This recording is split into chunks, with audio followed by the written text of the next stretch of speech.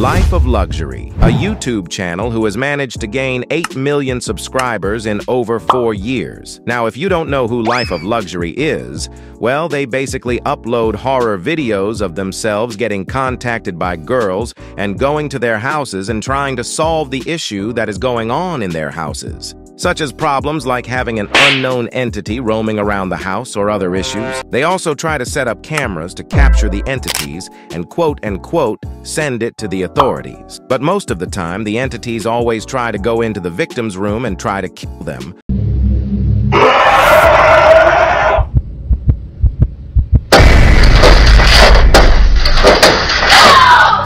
What the hell is that thing?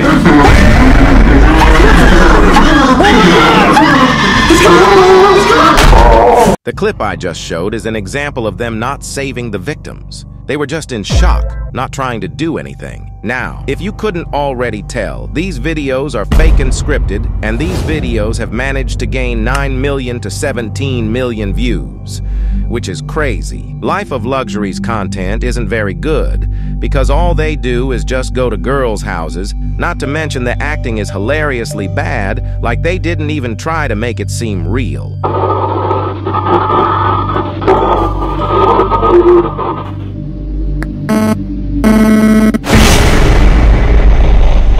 Anyways, they literally do the same type of video over and over again and still generate money. Now, I'm just gonna end the video off right here because I really don't have anything else to say.